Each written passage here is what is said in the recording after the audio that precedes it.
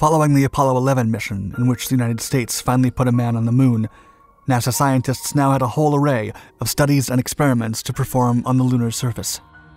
During some of the subsequent missions, astronauts played golf or drove a rover on the surface, but the members of Apollo 14, 16, and 17 also had a one-of-a-kind device to conduct a particular series of tests. The Apollo Lunar Surface Experiments package consisted of an array of scientific instruments to be used by the astronaut crews, and one of them was a space mortar to blow up the lunar surface with grenades. The objective of this active seismic experiment was to make use of these explosives to explore the subsurface moon structure, but the process came with several shortcomings given to the still unknown lunar phenomena, prompting the astronauts and engineers back home to get creative.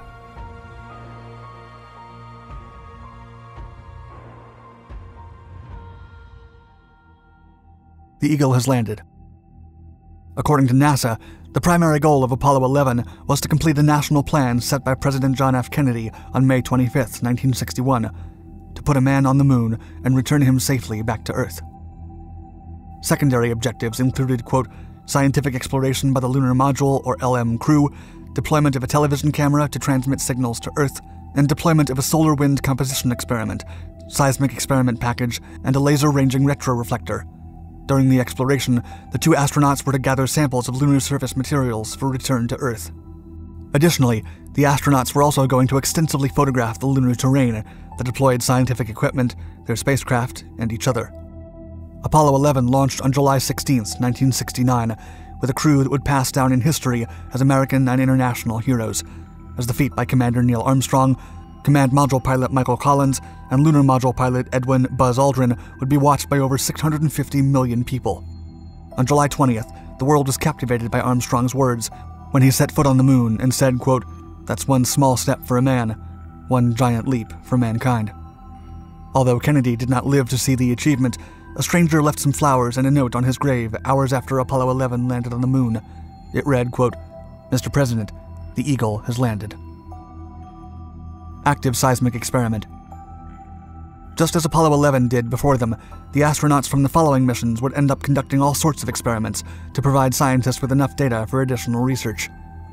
The astronauts collected samples of soil and rocks, measured seismic data, measured the lunar surface, and even carried on with Galileo's hammer and feather experiment. Aside from their geological objectives, the astronauts also drove cars, planted flags, hit golf balls, and threw live grenades through specially designed space mortars in the name of science.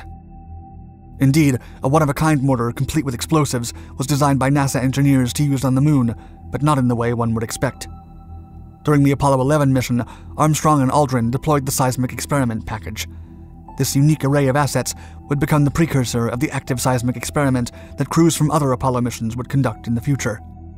The explosives and mortars had a strictly scientific purpose, despite subsequent theories that would argue that they were used to test military defenses against a possible alien or Soviet moon invasion.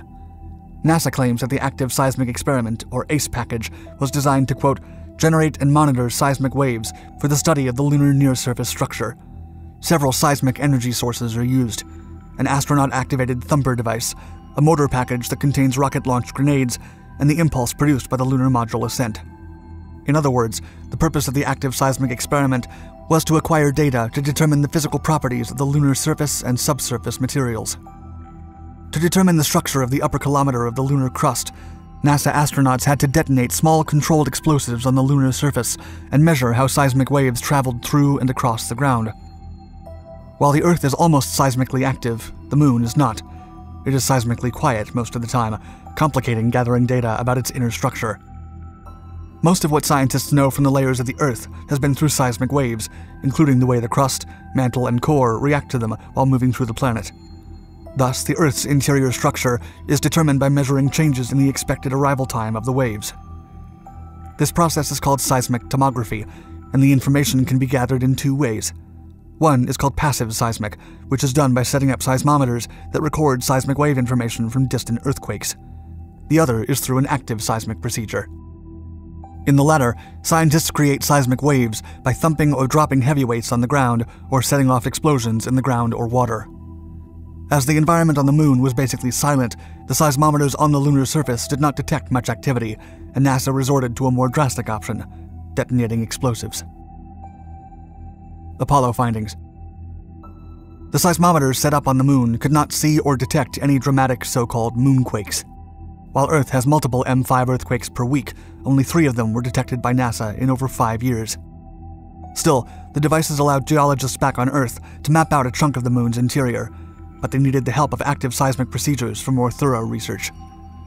The crew from Apollo 14 arrived at the moon with the first seismic experiment package. It comprised the specially designed mortar, geophones, and 22 explosive thumper charges. The mortar device was able to launch the grenades up to 1.5 kilometers away, and although it was activated by the astronauts, the mortar could only be fired by NASA Radio Command back on Earth. The astronauts successfully fired 13 of the 22 thumper charges, and the misfires were attributed to dirt acclimation in the firing switch. Still, they served their purpose, and the effect of the waves was picked up by the seismometers. Unfortunately, the astronauts were not able to fire the mortar for fear of damaging other equipment. NASA attempted to fire them after the crew left, to no avail. Those explosives remain on the moon to this day. The task to fire the mortar was subsequently given to the crew of Apollo 16, which managed to fire 3 grenades at a distance of some 900 meters. The mortar rounds were fired over an array of strategically placed geophones that recorded the blasts and the seismic waves generated by the impacts. However, the pitch sensor went off, and the 4th round was never fired, as the astronauts believed it was a grenade that damaged a ranging wire. Apollo 17 shook things up in the process to gather lunar data more effectively. The astronauts, including geologist Harrison Schmitt, placed the explosives 3.5 kilometers away from the lander, and the charges were then set off by a thermal timer after the pin was pulled. Both natural and artificially produced seismic waves were monitored. The artificial waves were produced by shotgun-like charges fired by an astronaut-operated thumper device and by explosive grenade charges fired from a mortar box assembly. The explosives detonated after Apollo 17 left the moon, and NASA concluded that the basalt layer near Apollo 17's landing site was 1.4 kilometers thick. Scientists also discovered that the seismic velocity was between 0.1 and 0.3 kilometers per second in the upper few hundred meters of the crust at all 3 landing sites.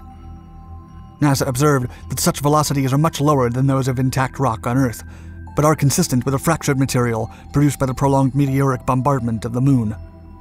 No more research attempts of this nature have been attempted since Apollo 17, but much of the data gathered during those pivotal and historic missions continues to be used today.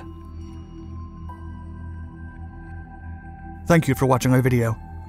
Please like and subscribe to our Dark Documentaries channels to find more exciting historical content.